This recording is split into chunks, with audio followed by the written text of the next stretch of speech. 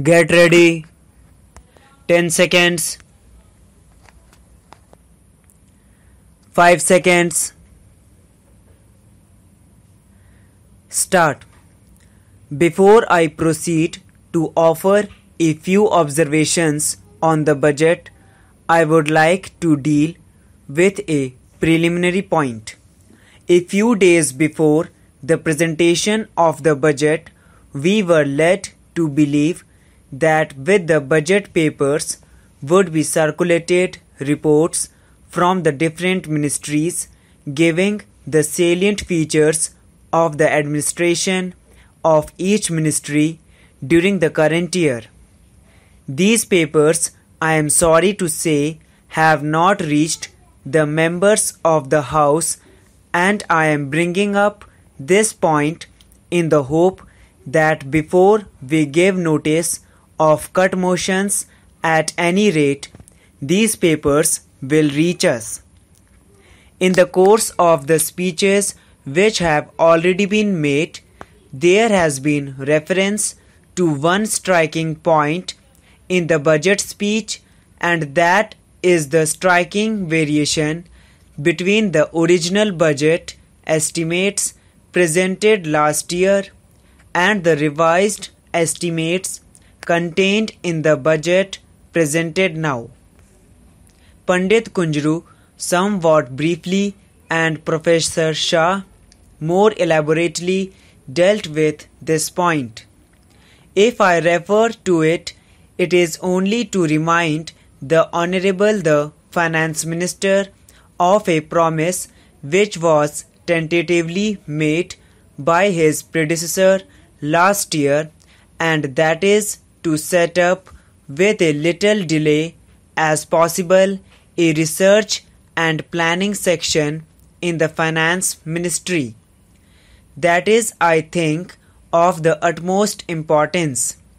I know that the Chancellor of the Exchequer in England is willing and indeed would be glad to provide facilities for training 3 or 4 promising young men from the Finance Ministry in this country, and I hope that Sir Stafford Cripps' offer will be accepted by the Finance Minister promptly and gratefully.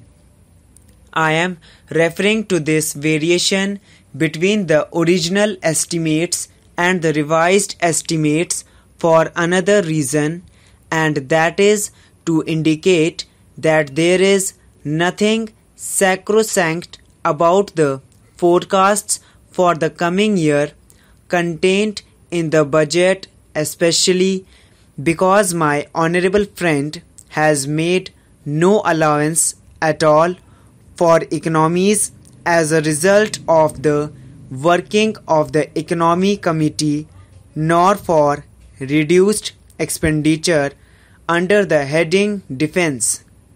So far as the work of the Economy Committee is concerned, I think the proper costume which the Finance Minister should have worn is not a launch suit.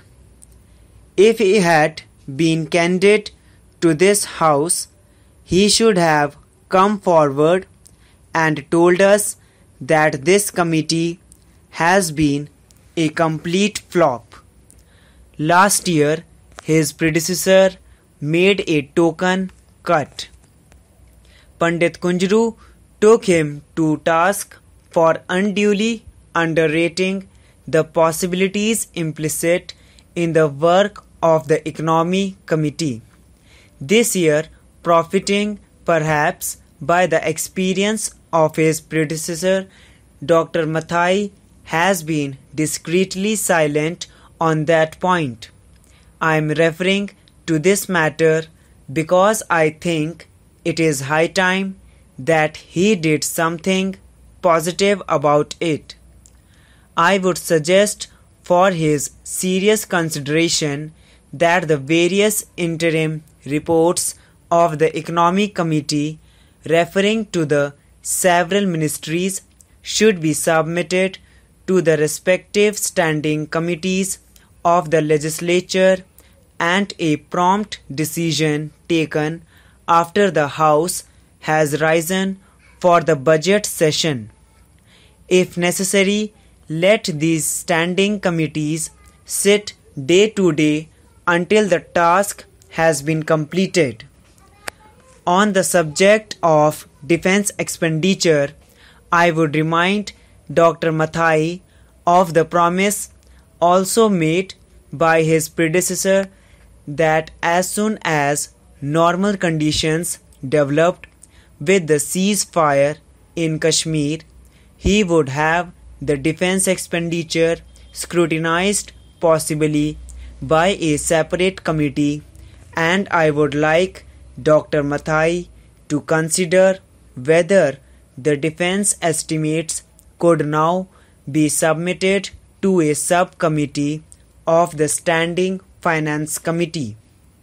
I think that would be a very useful practice and would lead to the development of a full-fledged estimates committee of this House. I am laying stress on this point because while previous speakers have spoken on it only from the standpoint of economy, I am looking at it from the standpoint of the work that is being done in the Secretariat. Anyone who goes round the different ministries at the present moment would be struck with one fact, that is the steady and serious deterioration both in the quality and the quantity of work done in the Secretariat. There are many reasons for this, but I think the situation is much more serious than the House has realized. I know that several officers, senior officers of ability, experience and integrity are only looking forward to the time when they can retire from the government of India. I am afraid it is true that there has been a tendency on the part of more than one ministry to set at naught the established practices in regard to recruitment and promotion of people in the Secretariat. Men who have been thrown out for proved misdemeanor by the findings of the Public Service Commission have been brought back and given responsible positions.